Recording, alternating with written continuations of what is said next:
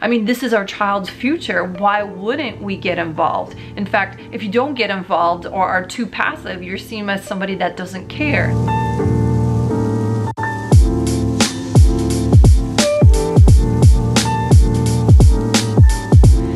So I've heard of the term helicopter parenting before, and I recently came across a brand new term called snowplow parenting, which essentially is about removing every single obstacle and frustration out of your child's way as a way to help them towards success.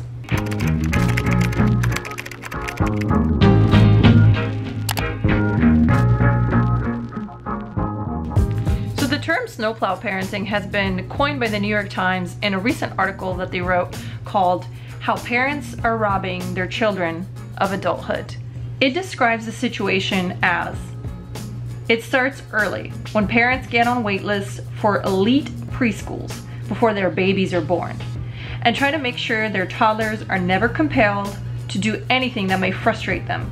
It gets more intense when school starts, running a forgotten assignment to school or calling a coach to request their child to make their team. I just want to stop there and say it is so easy to get caught up in this frenzy. When we think about our kids, of course we want the best for our kids.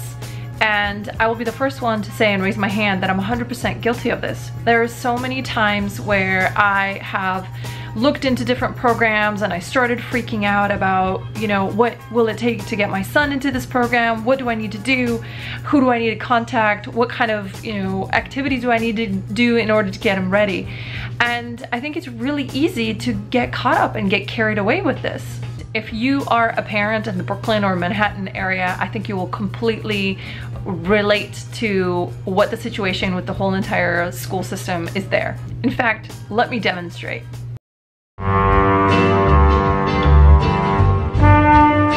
So it might be no-brainer to you, but New York City is a high-density city. Last time I checked on the New York State government website, there are 1.1 million students from kindergarten to grade 12, and only 1,840 public schools to take them. So that statistic alone is already quite a lot of competition to try to get your kid into school. But not all schools are created equal.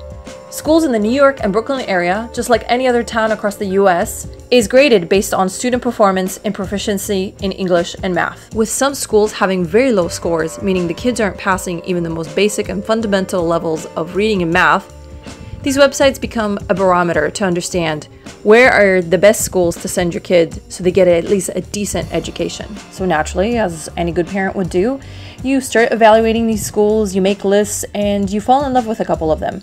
But only to realize that they accept a small percentage of students, with most schools requiring that you live within that specific zone to meet their criteria. And let me tell you, the zones of eligibility for these schools are incredibly small, with some only consisting of a couple of street blocks. So it's not totally uncommon for parents to start to look into how they can get into these neighborhoods by researching about apartments and homes to make sure that they qualify to be eligible to get into that school zoning district. And for some, money is no object, where people buy into multi-million-dollar properties just so they can get their kid into the right school. And then it's totally common for the school district to change the zone on you, which means if you live even half a block outside the zone, your child is disqualified from being able to attend that school. So if that wasn't enough to put you off, there's actually more. There are some highly rated schools in the New York City and Brooklyn area that have so much competition and so little spots that the only point of entry to get into them is through kindergarten.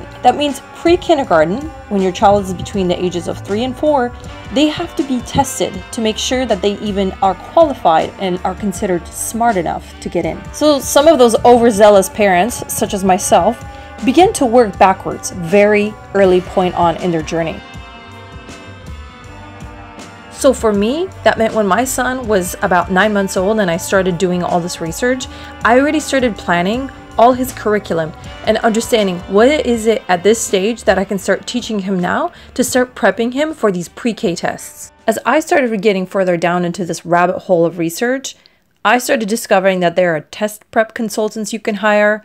There's a whole lot of different products out there on the market just aimed at getting toddlers to learn different skills and curriculum to make sure that they're acing these tests.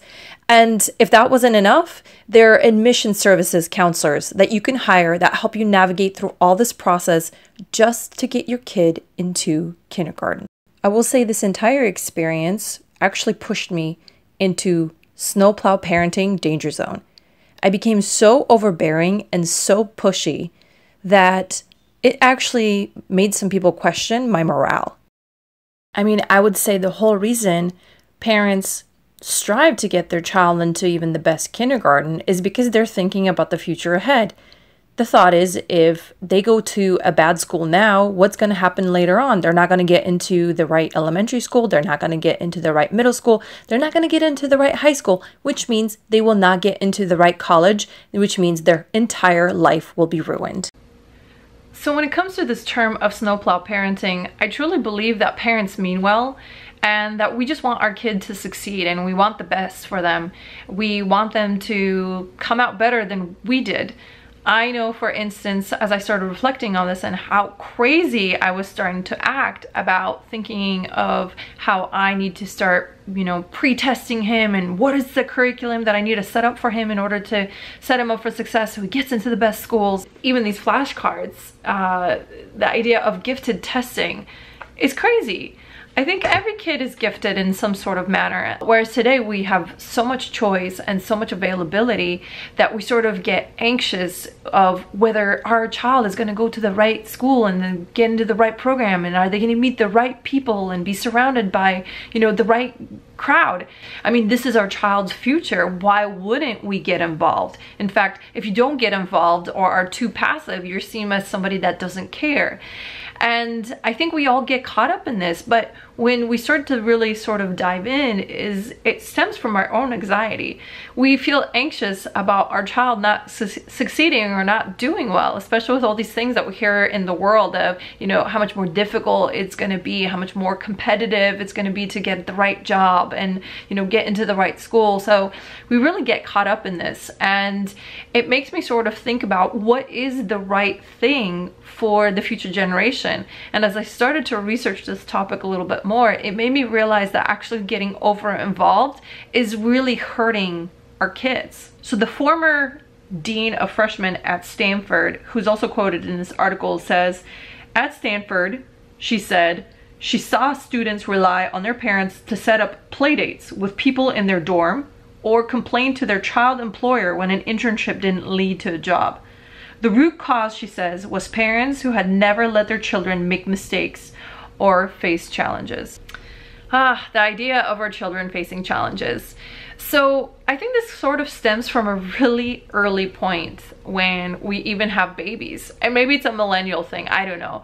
But there's this idea that, for instance, we sort of want to get over involved, and anything that has to do with pain or the feeling of negativity we don't really want to deal with.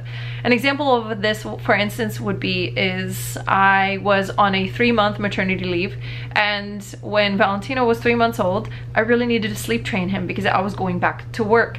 So the idea of making my child cry it out, obviously controlled crying is the method that we used, seemed crazy to me, and it's not something that I wanted to face or deal with. I felt like I was torturing my child. But we eventually went through with it because I needed to go back to work. And so the idea of spending sleepless nights trying to coddle him back to bed was not going to work out for us. And it's just something that I was forced into the situation of, this is something that we need to do. But when I think about it, actually benefited us in the end, because one of the things that I kept in my mind is, if I sleep train him, I'm going to teach him the independent skills to be able to put him back to sleep or be able to soothe himself back to sleep. And I know not everybody believes in this, but this is something that really worked for us. And I think from about month 3, give or take a month, after we sleep trained Valentino, we've had wonderful, 12-hour nights where my husband and I were able to get rest. People were able to go to work, function, and be the kind of parents that we want to be during the day. If we didn't do that, if we didn't teach him those independent skills, I think we would have been in a very different place. And I sort of take this to heart as I start thinking about this idea of snowplow parenting and how it even stems into the little things that happen throughout our daily routines. So Valentino now is a year and a half and he's about 18 months. And this idea of being super mindful about not trying to do too much for him and trying to control or solve too many challenges for him is something that I'm being really mindful, but I will say it is not the easiest thing. So some examples, for instance, is when he is playing with a puzzle or he has opened something or something is stuck, it's so easy for me to just jump in and do it for him. And I've been trying to be much more patient about giving him the time and allowing him to figure things out on his own. And this may seem really silly, but there is this idea that if I solve this for him, he's never gonna learn how to do it himself. But as I learn more and I know more about the idea that if I do get overtly involved and I do sort of, solve too many things for him, this idea that I'm actually not helping him out in the end, being conscious of that is allowing me to actually step back and give him room and let him face challenges and sort of obstacles in order to be able to learn some of these skill sets. And as I start to think about that by me doing that, I'm actually helping him out in the end. And if I think about it, that is what I wanted for him in the first place.